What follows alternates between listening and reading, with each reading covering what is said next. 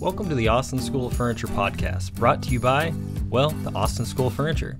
We're a fine furniture school in Austin, Texas, offering classes of all lengths to all woodworkers of all skill levels. Join the ASF staff as we talk furniture making, how to grow as a craftsperson, and interview incoming instructors. Thanks for listening.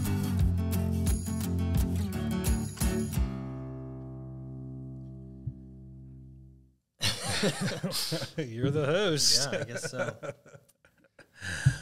All right. Hi there, everybody, and welcome to an episode of the Austin School of Furniture podcast. Today with me, I have Matt Kenney, who's in town teaching a class on Kumiko, both an introduction class and an intermediate class.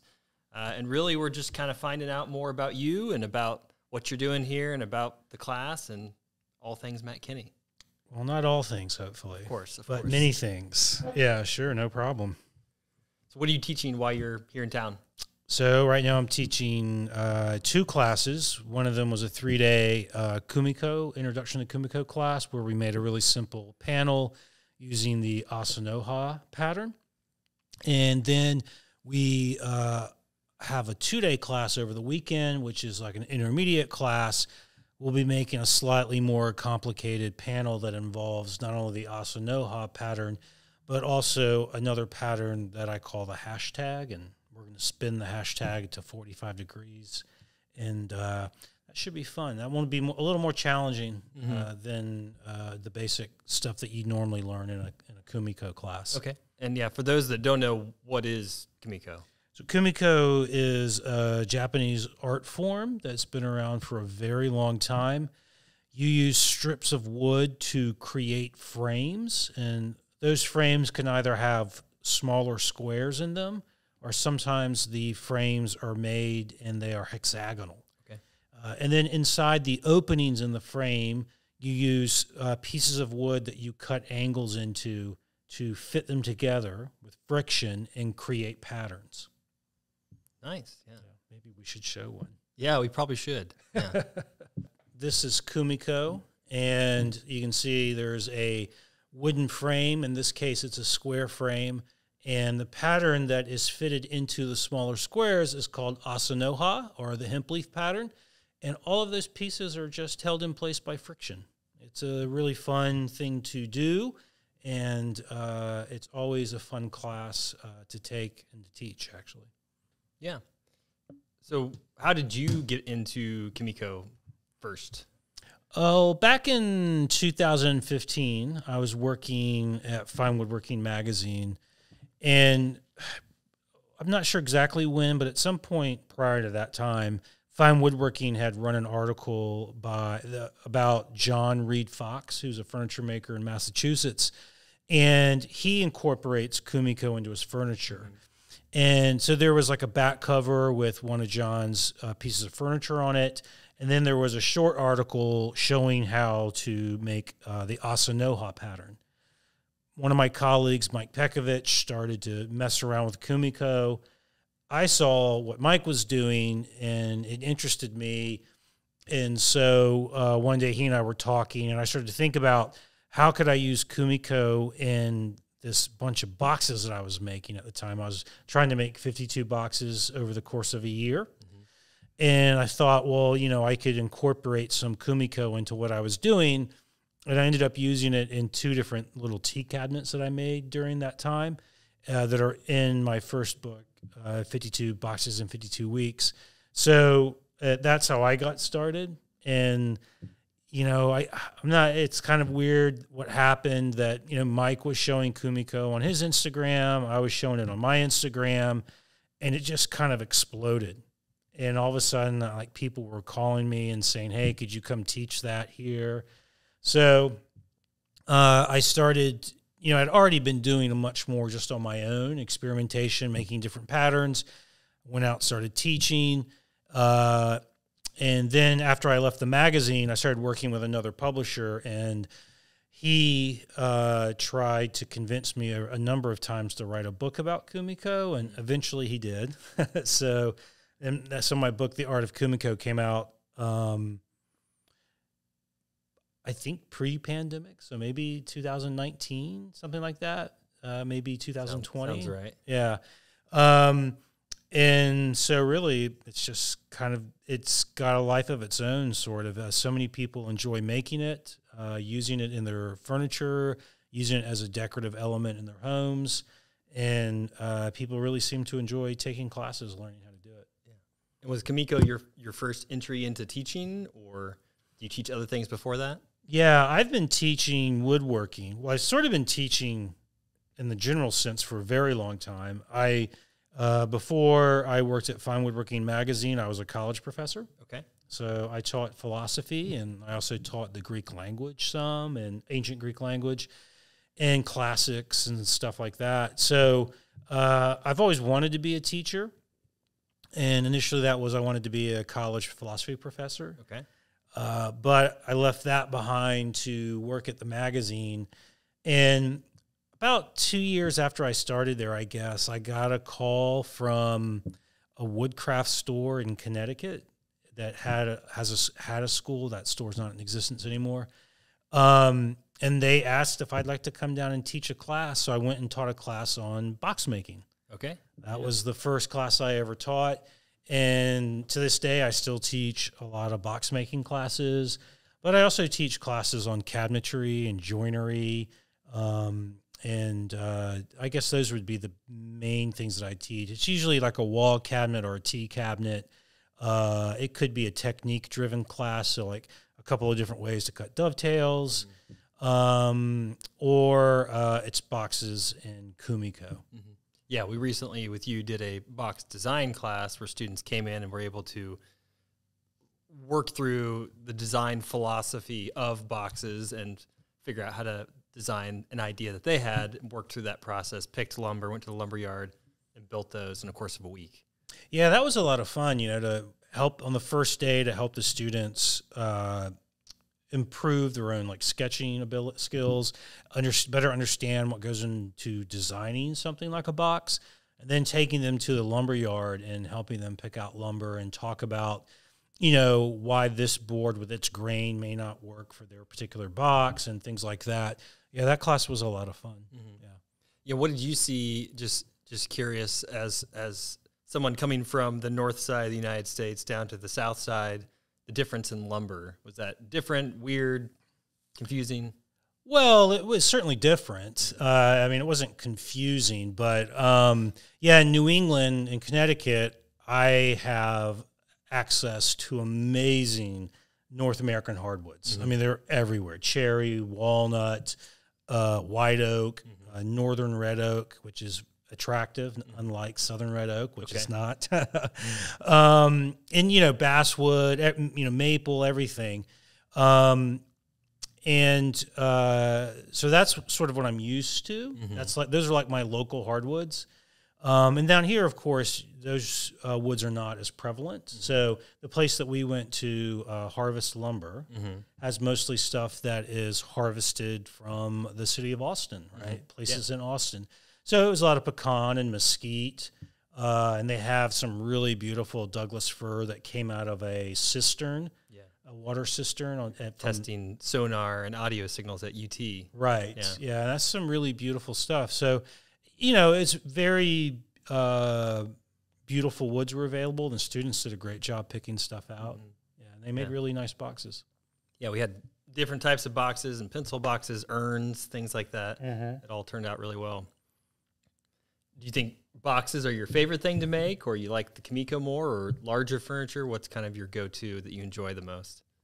Well, I do enjoy making boxes. There's something about the fact that I can design something, make it, apply a finish to it, and have it be done in 2 days, mm-hmm. right? It's pretty amazing.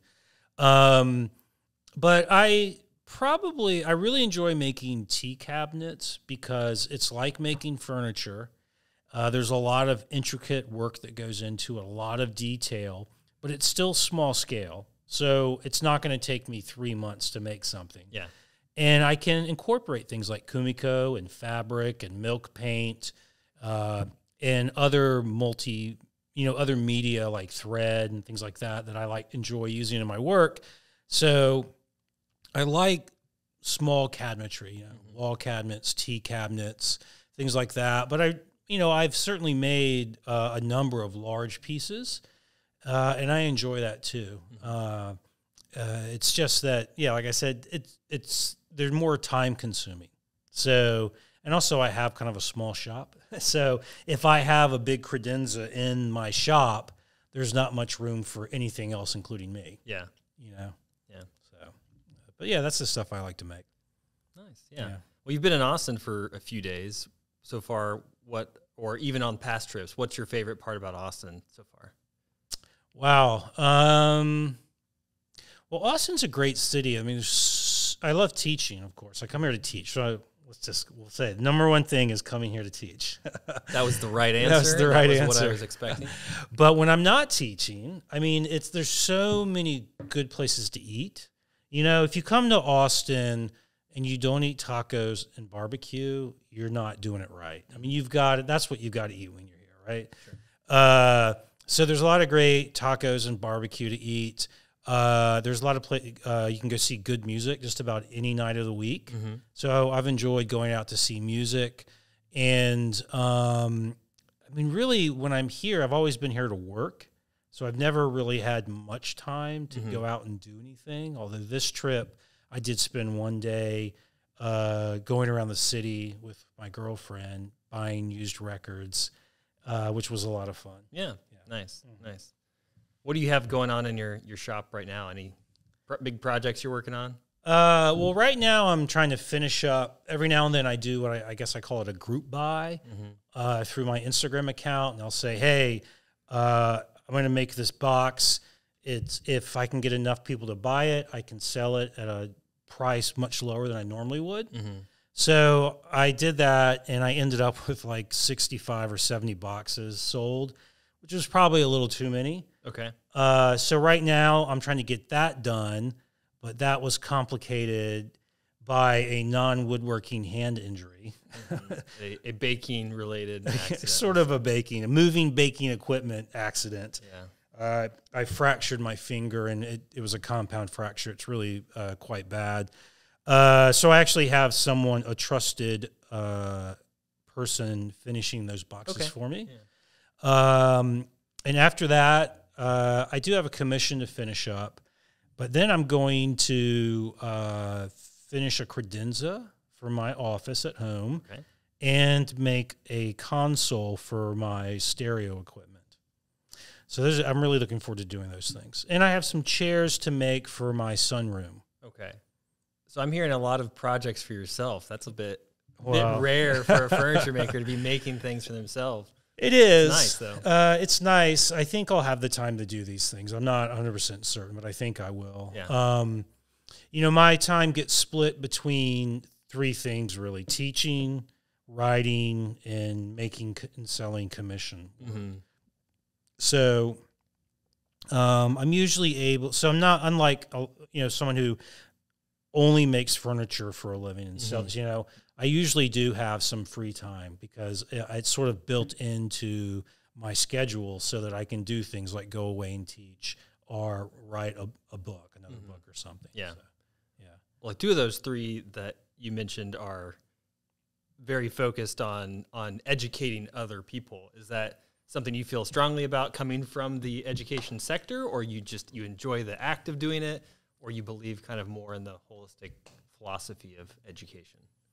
Well, I as I did mention, I have always enjoyed teaching. For me, so when I was a freshman in college, second semester, I took a philosophy course, and it really changed my life because all of a sudden, not that I was a bad student in high school, but the way that they wanted you to think about the world was not necessarily the way that I think about the world. And when I took a philosophy class, all of a sudden things started to click for me. Yeah. I became a way better student in all subjects. And it changed my life. It also helped me sort of focus some of my untrained energy, Sure. And so I wanted to be able to, I hoped that one day I could affect someone's life the way that my undergraduate professors affected mine. Mm-hmm. And then when I was a college professor, I had a student whose dad is a furniture maker in Camden, South Carolina, and he invited me out to his shop. And Joe, over the like 2.5 year period, taught me the fundamentals. Really taught me how to make furniture. I learned so much from him, and he never asked for anything back. And I felt like, well, I sort of owe the craft something. But I also, I love it so much that I want other people to love it, right? I think that if I can get someone in a classroom and show them how much potential power they have in their hands and in their mind to create, that they'll love creating. And, creating things, it's sort of, in a way, what really distinguishes us from all the other animals is creativity. So I think that it allows you to become a more complete human being to really create stuff. And I want to sort of get other people to feel that way, because I think it'd make for a better world.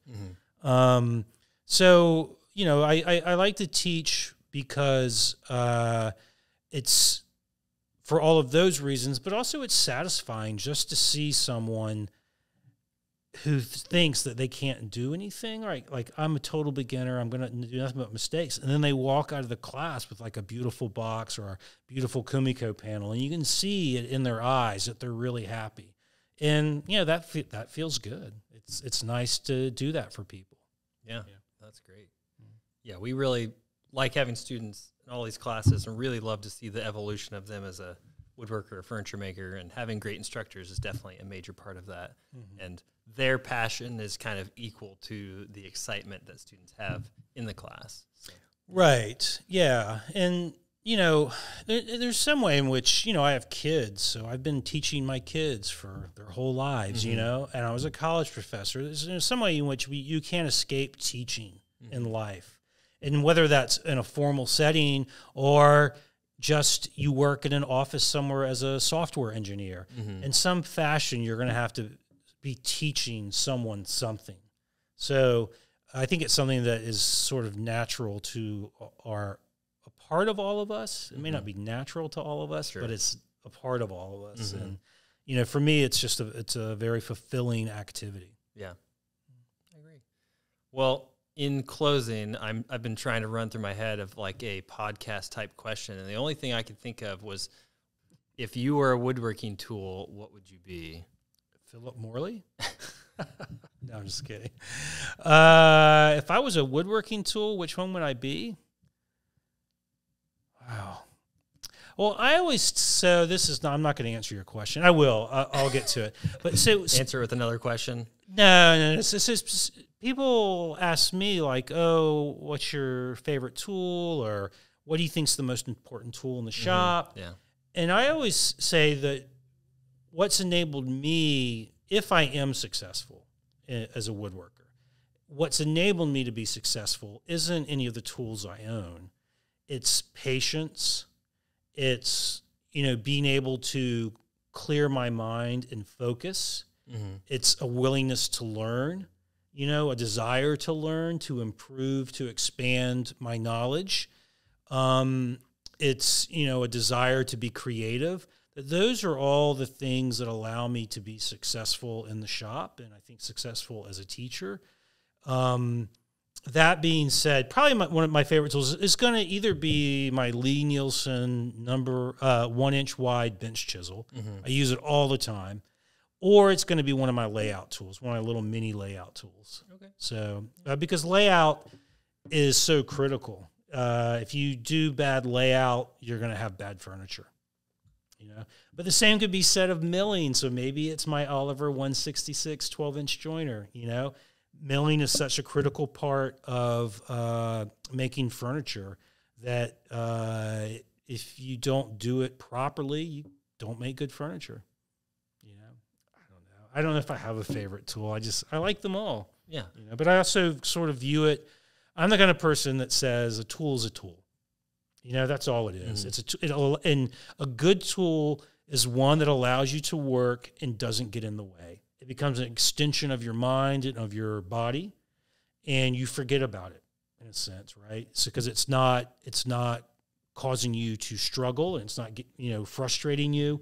It's simply allowing you to do that thing that you see in your head, So that's kind of the way I think about it. I never say that I'm a hand tool woodworker or a power tool worker, or even worse, a hybrid woodworker. I love to make furniture, and that's what I love to do. Mm-hmm. And so if I need to do something, and the smartest way to do it is with a shaper origin, I'm going to use my shaper origin. If the smartest way to do it is with, like a my Lie-Nielsen number 4, I'm going to use my Lie-Nielsen number 4. That's, that's the way I think about furniture making. That's the way I think about my time in the shop. And what I do is that it has this larger goal of making beautiful things. And the tools that I have that allow me to do that are simply tools. Mm-hmm. Right. There are operations where hand tools are the best operations for that. Yeah. And sometimes machines are. Yes. Yeah. Yep. Absolutely. So it's, I just appreciate a tool that lets me do the work I want to do. Yeah. Well, if everybody wants to email you, call you, and ask you why you don't like being a hybrid woodworker, how do they find you on the internet? Well, I'll say it's not that I just don't like the term hybrid woodworker, because it somehow is like this idea that this is a new, and no, that's just woodworking. Yeah. That's just woodworking. On Instagram, I'm at MEK Woodworks. On Twitter, I'm at MEK Woodworks. On Facebook, I'm at MEK Woodworks. And my website is mekwoodworks.com. All right. And that is actually how it is pronounced, not MEK. A lot of people say, "Are you MEK Woodworks?" And I say, "No, I'm not. I'm MEK Woodworks." Those are my initials. There you go. Yeah.